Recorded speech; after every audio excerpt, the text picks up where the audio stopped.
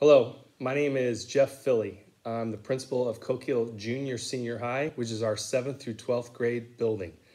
This message is for 7th graders, and I'm really excited to have a new group of 7th graders in the building, but I know it's kind of an uncertain time.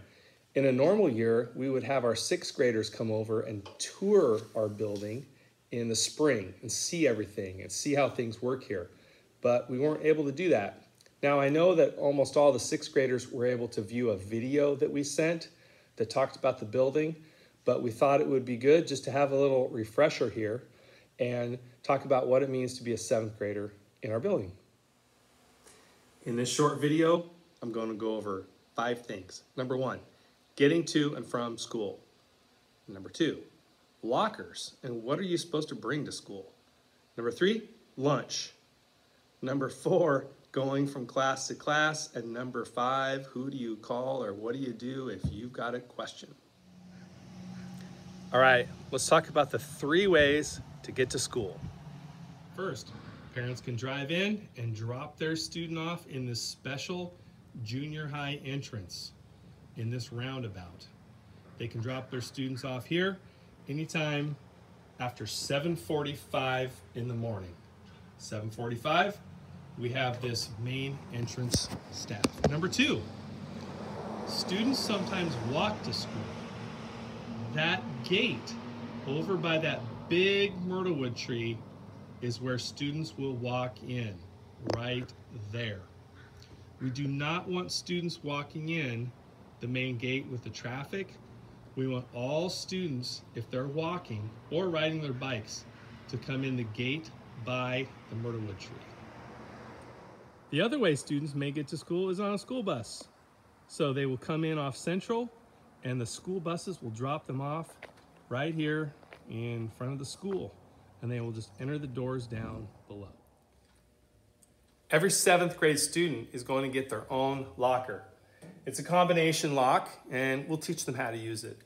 The lockers are not very big and so it'll fit a backpack and some other personal things. We also have some hooks where they can hang their backpacks in the hall.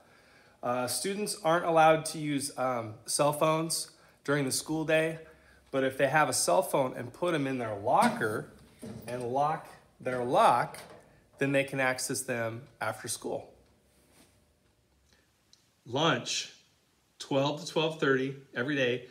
Downstairs in our cafeteria is only for 7th and 8th grade students. So it's only 7th and 8th grade downstairs. We have lunches provided for any students, but if a student wants to bring their own lunch from home, they could put it in their locker, pick it up from their locker, take it down to eat. Students can sit in the cafeteria for the whole half an hour if they want, but what most students do is they eat fast, and then we take them up top to the football field and the track, and students can have some recess time. Throw a football, walk around the track, have some fun out in the sun with their friends. On rainy days, we'll do something else, go to a gym or something like that. Getting from class to class. We believe that 7th and 8th grade students should be physically separate from our high school students. The ages are too vast, very different. And so we have pathways set up through the school for our 7th and 8th grade students to walk that's different from our high school students who are in the main hall. There are a few times in the day where their paths may cross for briefly, but we've never had any problems here since I've been here with any problems between high school students and 7th and 8th grade students. It's something we monitor very closely, we feel very passionate about, and you can rest assured that it's important to us, and the 7th and 8th graders will be separate from our high school students. Last, what if you have a question or you need to talk to somebody? Call our main office. We can put you through to anyone. Transportation, food service, special education, anybody. But you can always get a hold of me, Mr. Philly, the principal, and our vice principal, Mr. Ruiz.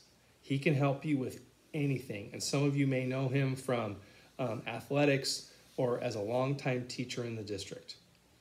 We also have an academic counselor. Her name is Ms. Gallagher.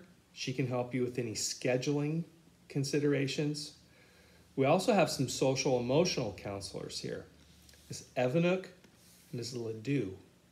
There's lots of support here at the school.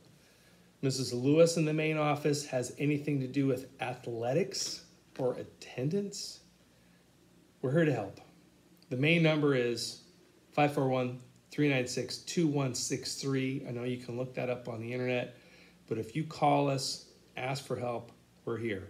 We want your 7th grader to be successful this year. It's a really fun place. It's a fun building, and we have some amazing 7th grade and 8th grade teachers.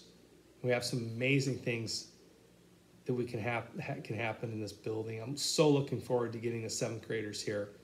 If you have any questions, please contact me, and I'm looking forward to having everyone back in the building on September 7th.